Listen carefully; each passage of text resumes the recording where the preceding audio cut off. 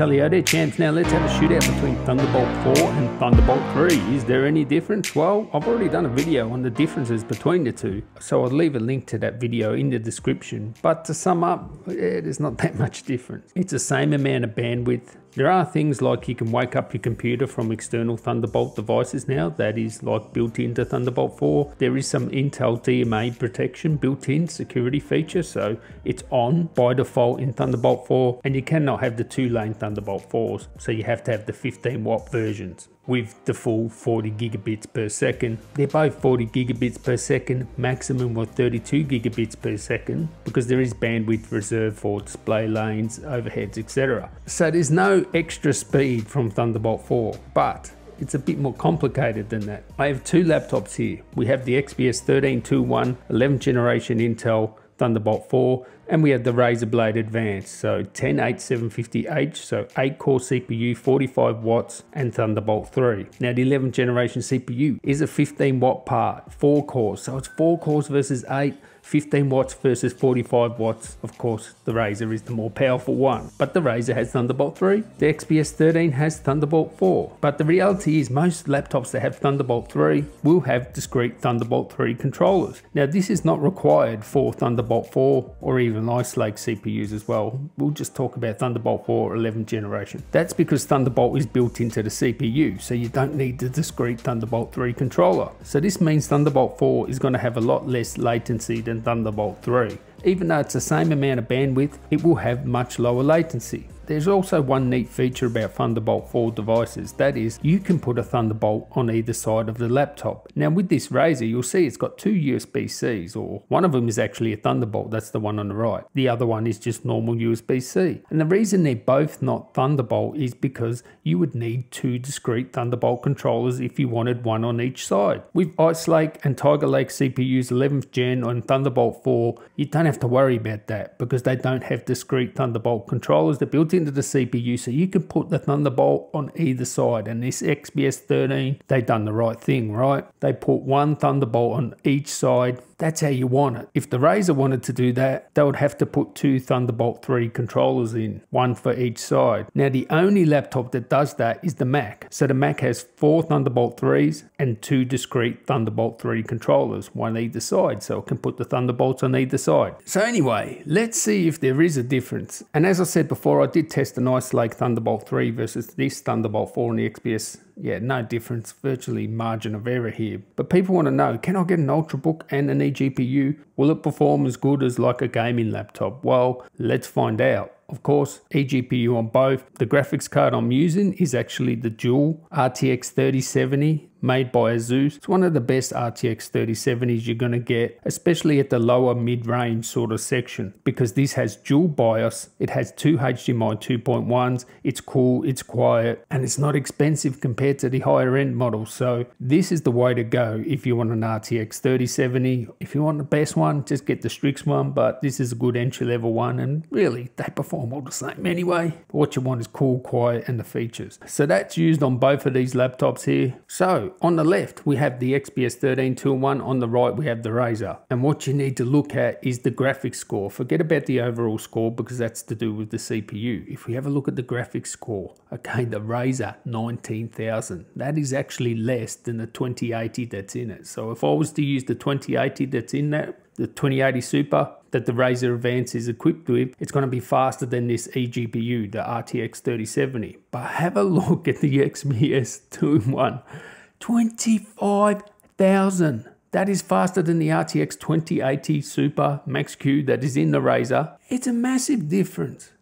I cannot believe how much of a difference that is. The same amount of bandwidth. What is this down to? I think it's because anything that's equipped with Thunderbolt 4 is going to have low power DDR4X. So it's going to have RAM that's like 4000 megahertz, plus not having to go through a Thunderbolt controller and being directly connected to the CPU. We're getting better latency. And you've got to remember, it's 4 cores versus 8 cores, 45 watts versus 15 watts. This blew me away. I had no idea this this was possible. And when I tested Thunderbolt 3 in a normal Ultrabook with Ice Lake CPU, the difference wasn't like this, right? So that just blew me away. So let's get into another one. All right, so let's have a look at some gaming benchmarks then. Will this trend continue? And these gaming benchmarks are done at 1440p because I wanted to do something in between 1080 and 4K because I didn't want to push everything to the GPU, and I did want to have some sort of CPU bottleneck, but not as much as 1080.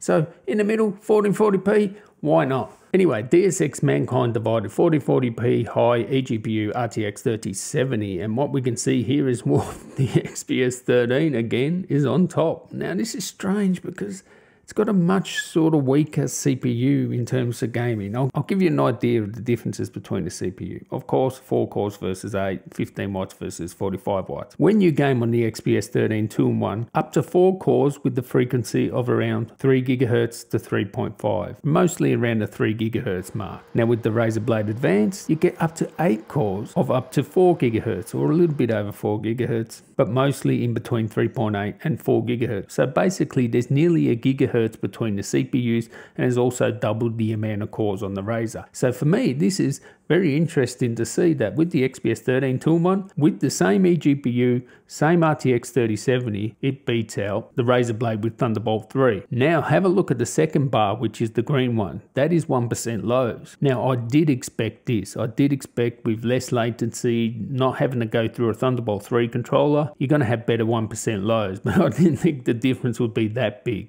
So let's go to another game. Let's go to GTA 5, same deal, 1440p high, RTX 3070, and here you can see the Razer is faster. That's nearly a 20 frames per second, you know, nearly 20%, or whatever, 18% faster with the Razer. Now this is because it's got a better CPU. Its CPU clocks to 4 GHz. It's got more cores. This is what I was expecting to see because it has the more powerful CPU. And given that both Thunderbolt 3 and Thunderbolt 4 same sort of bandwidth, I think when you have games that are CPU sensitive to CPU frequency or needing more than 4 cores, when you use an eGPU, Thunderbolt 3 or a gaming laptop's going to be better. Thunderbolt 4, XPS 13 2-in-1 or any Ultrabook with 4 cores, 10th, 11th generation, they will be a little bit slower just because of this. But again, the 1% lows still go to the Thunderbolt 4. Even though it's 80 versus 83, the difference between the, average and lows is a bigger difference with the Razer.